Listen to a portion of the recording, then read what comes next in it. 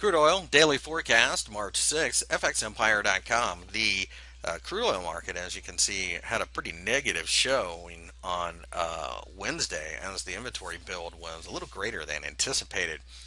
With that being the case, it's very possible that you could see this market continue a little bit lower.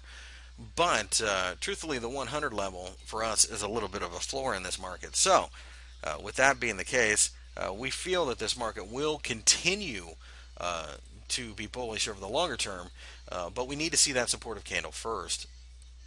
Looking at the Brent market, very similar action, testing the 108 level, but we think that until you get below 105, it's almost impossible to short the Brent market.